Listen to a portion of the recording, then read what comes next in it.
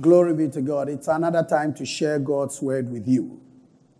And in times like this, it's important to hear the voice of God. And I believe there are so many things happening that it's very difficult to miss out on what God is saying.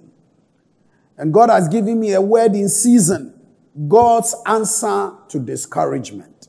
Wow. God's answer to discouragement.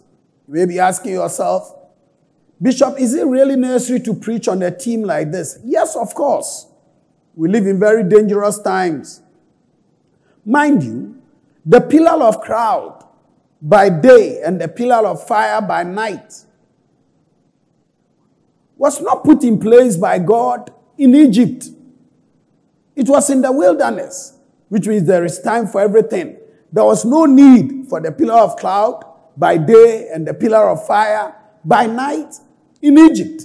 But it became absolutely necessary in the wilderness on the way to the promised land. So I believe in this time and season, a word on discouragement is essential. In actual fact, discouragement is one of the 7 D's, what I call the 7 deadly D's. Bishop, what are they? Discouragement, defeat, disappointment, delay, doubt, distraction, and depression. They are all in full swing now. All over the world. I go over again. Discouragement, defeat, disappointment, delay, doubt, distraction, and depression. And we are going to tackle it head on. God's answer to discouragement. I am hearing a lot in the midst of COVID-19, in the midst of coronavirus, in the midst of the lockdown. People don't know what to do. Just the other day, I saw on one of the television stations that people are spending time. There is an increase in people watching pornographic movies. They want something to fill time. There are people who have committed suicide in many parts of the world. People don't know what to do with themselves. Discouragement is in full swing. But you can escape it in the name of Jesus. And God has given me a clear word that will do you a world of good. I charge you to pay attention. It may make a difference between now and where you are going to a new future. Let us pray. Father, I surrender myself absolutely to the power of your will. Sharpen my lips. Use me as an instrument of blessing. Let me speak by your mandate and authority. And let as many as hear me declare boldly that this indeed are the words of the living God. In Jesus' name, amen. Let's look at 2 scriptures. First, let's go to 1 Kings chapter 19, verse 1 to 10. That's quite a lengthy scripture, but it's essential. And Ahab told Jezebel all that Elijah had done. We are in 1 Kings 19. And how he had executed all the prophets by the sword. And Jezebel sent a messenger to Elijah saying, so let the gods do to me, and more also, if I do not make your life as the life of one of them by tomorrow about this time. Mind you, this was after the encounter on Mount Carmel. Verse 3 of 1 Kings 19. And when he saw that, he arose and ran for his life. This is Elijah. And went to Beersheba, which belongs to Judah, and left his servant there. Mark that. He left his aide, his servant, behind. But he himself went a day's journey into the wilderness and came and sat under a broom tree. He's going to get nasty. And he prayed and he said that he might die, and said, it is enough.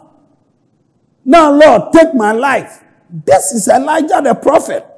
And I am no better than. He said, I am not better than my fathers. Then he lay down and slept under a broom tree. Suddenly an angel touched him and said to him, arise and eat. And he looked, and there was, at his head was a cake baked on coal and a jar of water. So he ate and drank and lay down again. Let's go to my second scripture. John chapter 21, verse 3.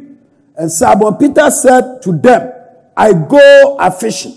Therefore said to him, we go with you also. They went out and immediately got into the boat, and that night they caught nothing. I'm speaking to you, ladies and gentlemen, on God's answer to discouragement.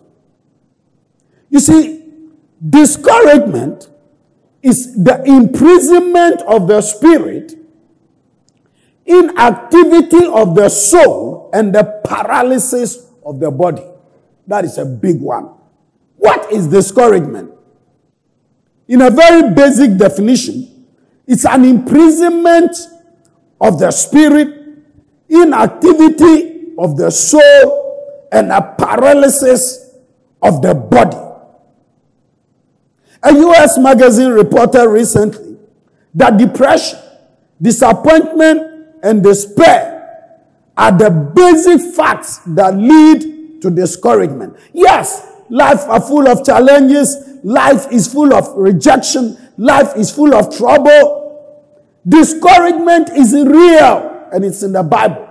It can destroy your life. But how do I get out of discouragement? 30,000, according to the record, 30,000 Americans kill themselves yearly out of discouragement. 100,000 attempt suicide yearly. Millions kill themselves slowly through alcohol, drug abuse, overeating, and workaholism. Mind you, discouragement is not a sin. Hear me well. But how you face it, how you handle it, and how you deal with discouragement can affect your spiritual life, your growth, your relationship, your fellowship, and your joy in Christ. In times like this, you must hear this word. I say, discouragement is not a sin. It can prevent you from seeing, thinking, and feeling clearly in your mind what God wants you to do. Discouragement is disruptive to your life. There are three things I want you to note first of all, before we get into an exposition of God's word. Three things make discouragement potent, a potent problem you must watch out against. The first characteristic, beloved, about discouragement is that discouragement is universal. It strikes everyone, old, young, the poor, the rich, the educated, the illiterate, the black, the white, the Christian, the unbeliever. Everybody faces discouragement. How do I deal with it? The second characteristic about discouragement is that it is reoccurring. Once and again, no immunity, no antibody to immunize you against discouragement. Discouragement can come back again if you don't know how to deal with it. Thirdly, so first, discouragement is universal. Don't worry, you are not alone. Secondly, discouragement is recurring. It will come back again.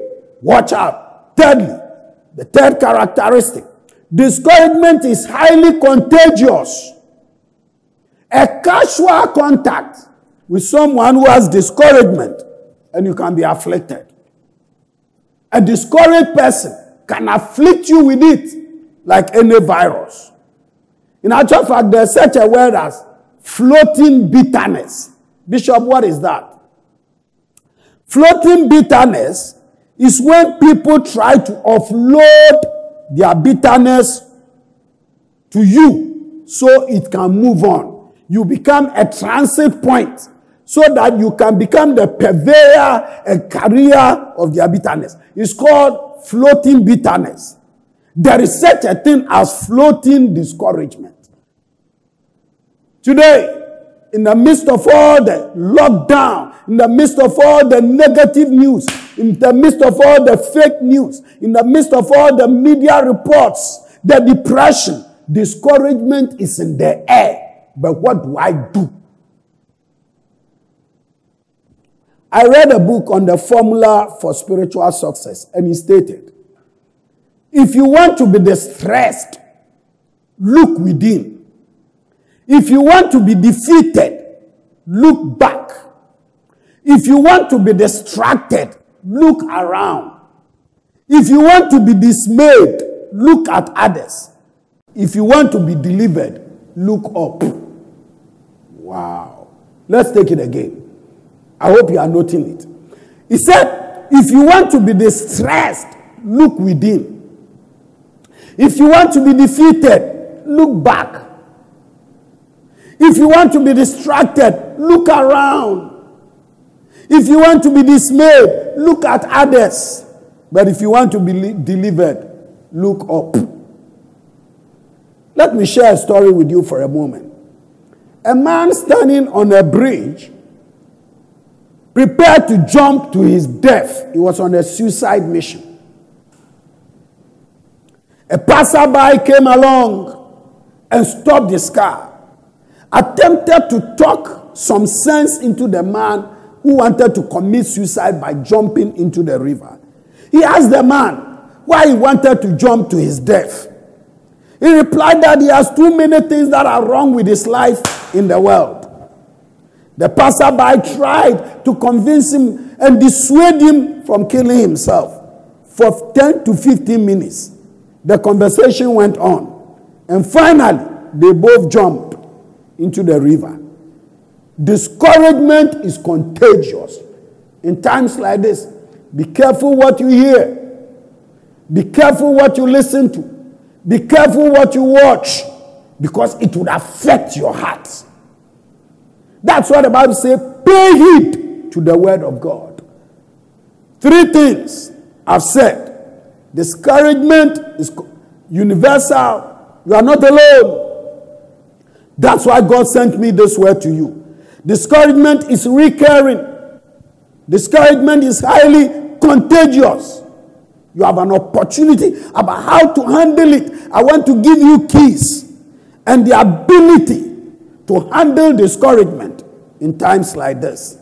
Let us see some biblical examples of saints, children of God, mighty men who suffered discouragement and how they dealt with it. Let us get into the word. First person we want to tackle is Job. The Bible tells us in Job chapter 1. Let's go to the book of Job. Amazing story. Amazing story. Let's go to Job chapter 1. The Bible tells us in Job chapter 1,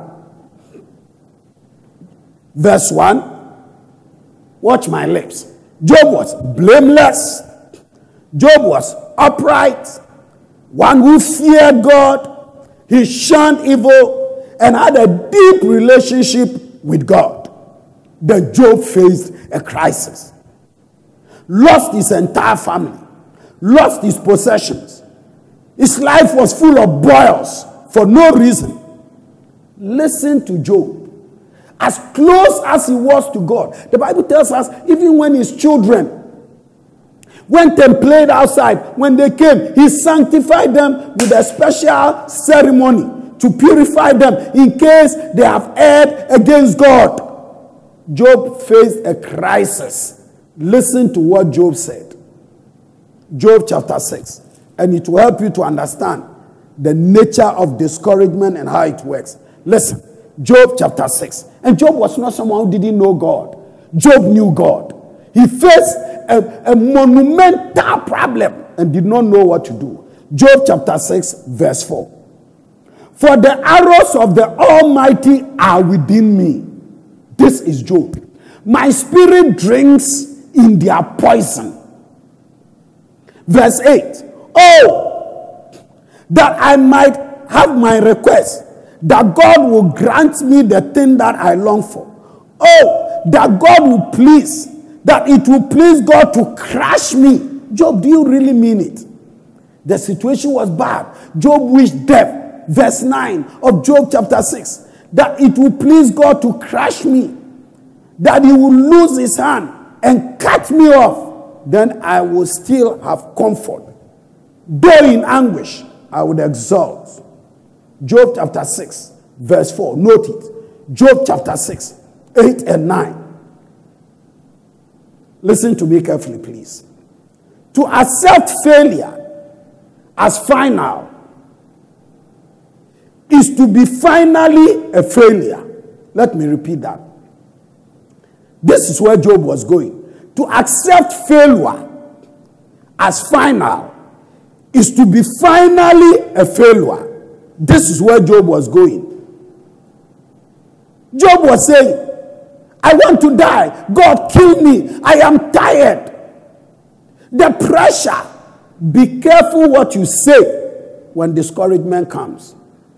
Job wanted suicide. He was confused. He was fed up. He wanted to leave church. Mind you, everything you say when discouragement comes is a self-fulfilling prophecy. Everything you say can become your nightmare. That is Job. Let's go to another person. Let's tackle a major prophet. Second example. Let's go to Jeremiah chapter 20 verse 7. Amazing. Jeremiah chapter 20 verse 7. Wow. What a lesson for us. Listen to Jeremiah. You love Jeremiah, the weeping prophet, mighty prophet of God, holy man of God, fearless before men, pipeline to God's throne. No one could stand his power. Here is Jeremiah. In the place of despair, God allowed him to experience a situation few have known. Jeremiah was unsure what God was doing or what God was up to. Let's go to Jeremiah chapter 20 verse 7. Oh Lord, you induce me and I am persuaded. You are stronger than I and I prevailed. I am in derision daily. Everyone mocks me. For when I spoke, I cried out. I shouted violence and violence because the word of the Lord was made for me. A reproach and a derision daily. This is Job. This is Jeremiah chapter 20 verse 7. Oh Lord, thou hast deceived me and I was deceived. Serious statement. Thou deceived me and I was deceived. Listen to the word. Jeremiah, the New American Standard Bible says, oh Lord, thou deceived me and I was deceived. Thou hast overcome me and prevailed. I've become a laughing stock all day long. People mock me. That is the story. So we've seen the case of Job. We've seen the case of Jeremiah. Fight discouragement. Otherwise, it can destabilize you. Let me give you the chain reaction. When discouragement comes, the next thing that comes, confusion. The next thing that comes, loss of vision. It's a chain reaction. And the next thing, withdrawal. You don't believe it? Look at Job. Look at Jeremiah. We are going to look at other folks. We are going to look at Peter. I said when the discouragement hits you, the next thing is confusion. The next thing is loss of vision and purpose. And the next thing is withdrawal. Listen to Jeremiah, who thundered prophecies to nations. When discouragement came, listen to him in Jeremiah chapter 20. Let's go to verse 14. Cursed be the day in which I was born. Oh, Jeremiah, don't say that. Jeremiah, the major prophet. You admire him. You love him. You appreciate him. In the time of discouragement, listen to the mighty man of God, cursing the day he was born. Oh, be careful what you say when you are in crisis. Jeremiah chapter 20, verse 14. Cursed be the day in which I was born. Let the day not be blessed in which my mother bore me. Let the man be cursed who brought news to my father saying, a male child, Jeremiah, has been born, making him glad. And let that man be like the cities which the Lord overthrew, referring to Sodom. Let him hear the cry of the morning and the shouting of noon. Verse 17. Because he did not kill me from the womb. Jeremiah is so discouraged that he felt he should have died when he was born. That my mother might have been in the grave, and my womb, and the womb always enlarged with me. Why did I come forth from the womb to see labor and sorrow, that my days should be consumed with shame? Oh, no, no. Jeremiah was in bad shape. What do you say when you are discouraged? In times like this, maybe you are not going to work. Maybe you lost your job. Maybe your marriage is in shambles. Maybe you are facing some crisis. Are you speaking like Jeremiah? You are cursing the day you were born. You are 40 years and you are not married. 40 years, no child.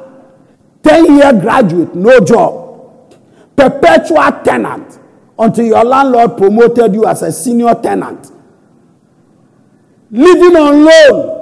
Crisis in your life. Is it making you speak like the way Jeremiah was speaking? Does this sound like the words of a fearless prophet of God? Jeremiah was overwhelmed with trouble and affliction. He wished death. He had died in his mother's womb. Amazing story. It gives us food for thought. So here we are seeing the case of Job, case 31, the case of Jeremiah, case 1, the case of Elijah. Oh, so much to think about. Let's go to 1 Kings chapter 17. My goodness. 1 Kings. You've heard about Job. You've heard about Elijah.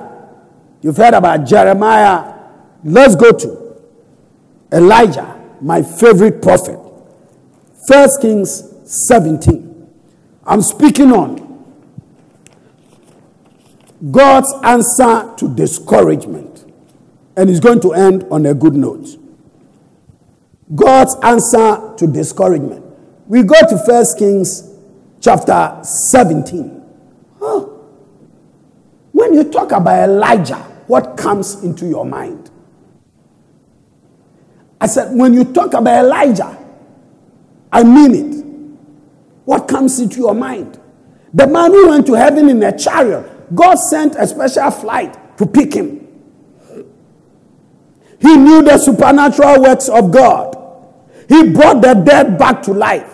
He prayed, and the heavens were shut for 3.5 years. At 80 years, Elijah outran Ahab's chariot after the Mount Carmel experience. Then came Jezebel after Mount Carmel.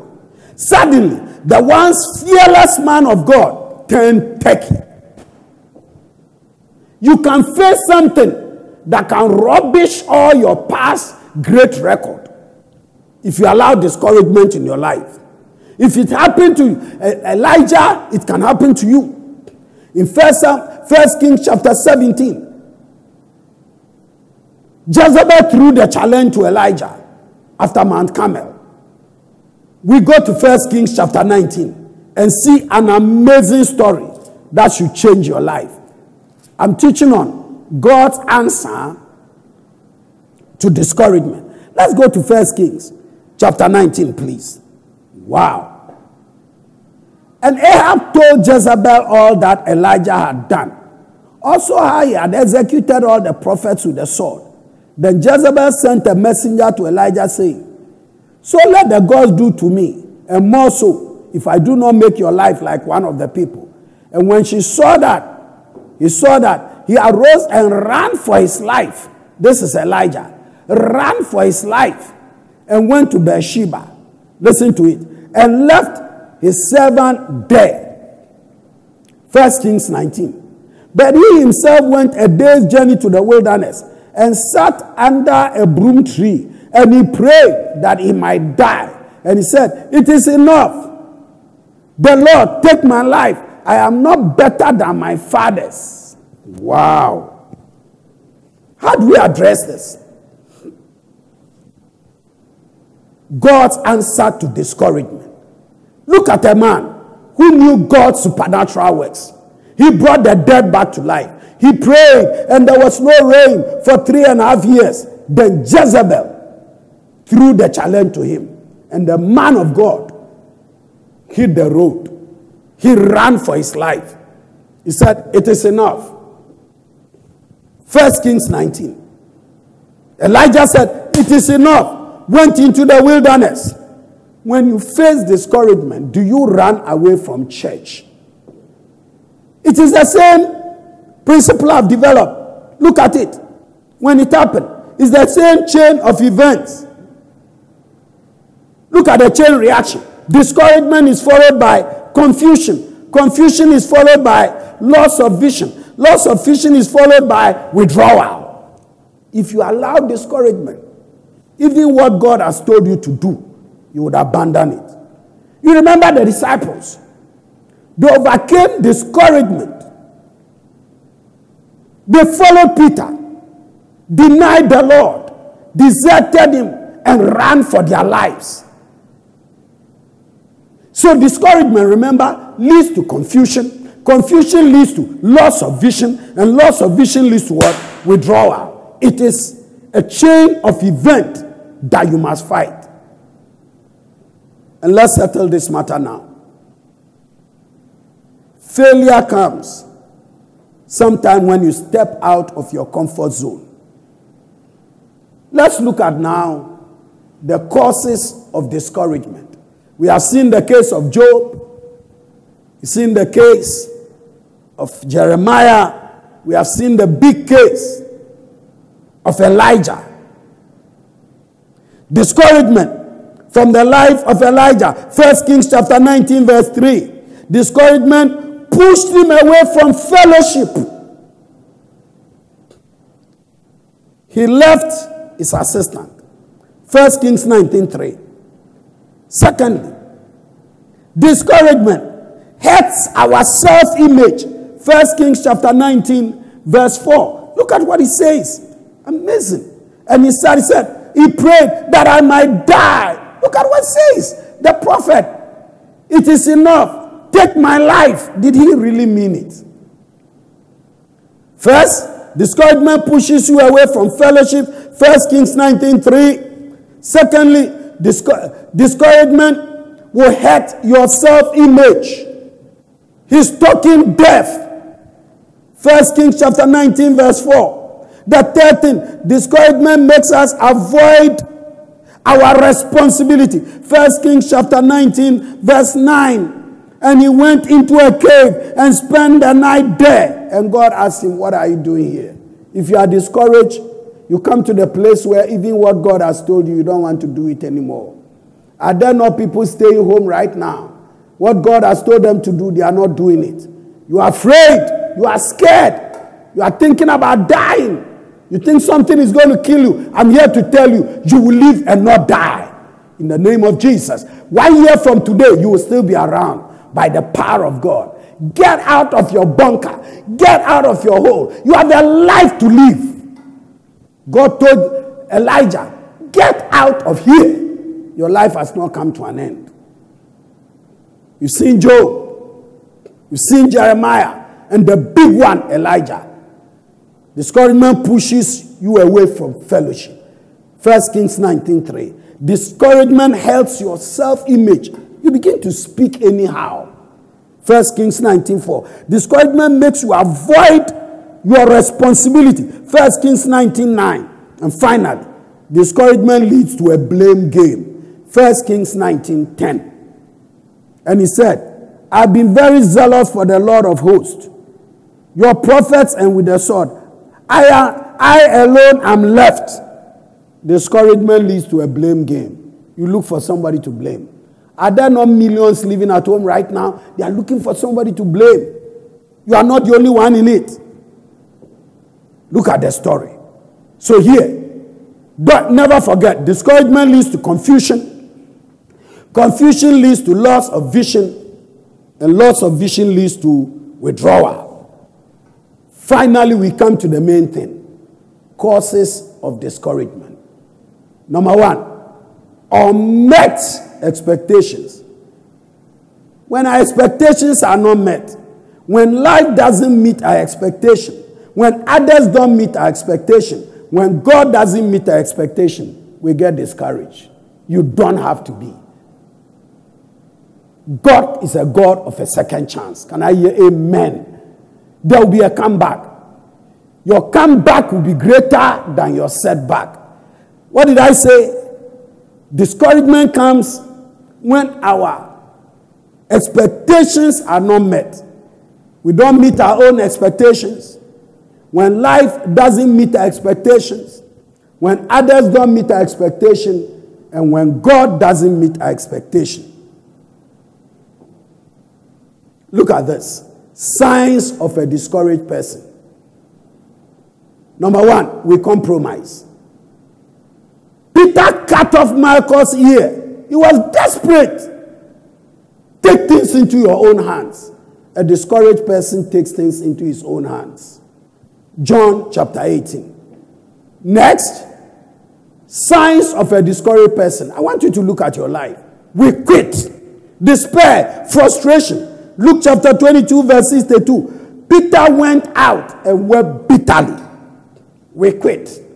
When you are discouraged, if you are not careful, despair, frustration, you quit. I'm not doing it again. In the midst of COVID-19, how many people are giving up? How many people are quitting? And some also finally withdraw. John chapter 20 verse 19. Doors shut. Depths of despair. You don't want to be involved. Disciples behind closed doors, unable to finish the task Jesus gave them, withdrew completely. They were no more productive. Into their shells with self-pity. Can I ask you something? What are some of the signs of discouragement in single people and young people? The biggest source of discouragement among singles is the desire for happy, satisfying relationships with someone. But if it doesn't happen, what do you do? Can I ask you? If it does not happen, what do you do? What do you do when it doesn't happen? I want to give you now keys for the cure for discouragement. Number one, consider the empty tomb. When Peter saw the empty tomb, his mind was changed. Whenever we take steps outside our past limitations and conquer our fears, and I conclude with this. To overcome your discouragement, expect the unexpected. Peter and Co went a fishing after the death of Jesus. No catch. A stranger told them, cast the net on the other side. Suddenly, they had a bumper harvest. In the midst of all their discouragement, they had the unexpected. So I tell you today, in the midst of your discouragement, expect the unexpected. Can I hear amen? Expect the unexpected. You may be on your way to leave flowers at the tomb of Jesus. Expect the unexpected. You may be in Herod's prison like Peter, expecting to die like James. Expect the unexpected. An angel will visit you in the midst of your discouragement. You may be like the man who lay at the beautiful gate at the pool of Bathsheba, 38 years, hopeless case. In John chapter 5, expect the unexpected. Let your discouragement go away.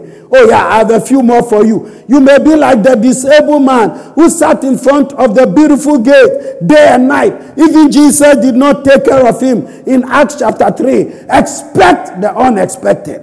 You may be like Martha and Mary who thought God had waited too long, 4 days. Jesus did not appear in John chapter 11. Expect the unexpected in your discouragement. Oh goodness, you may think it's all over. They all reach out to the pit and God came through for them.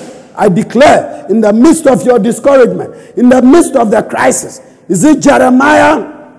Is it Job? Is it Peter? All of them had a happy end. They all reached to a point of being discouraged, but the unexpected came. They encountered the power of the living God.